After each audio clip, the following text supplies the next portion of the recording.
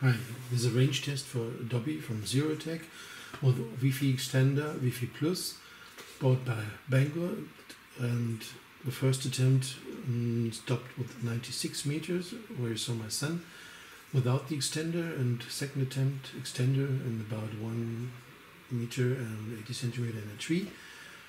And I suppose it would put 200 meter and didn't care about the battery, but the range extender was good for far more, and the battery dropped nearly to zero.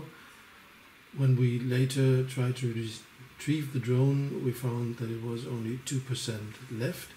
So Dobby was still on with the blue light, but nothing alive, no Wi-Fi anymore.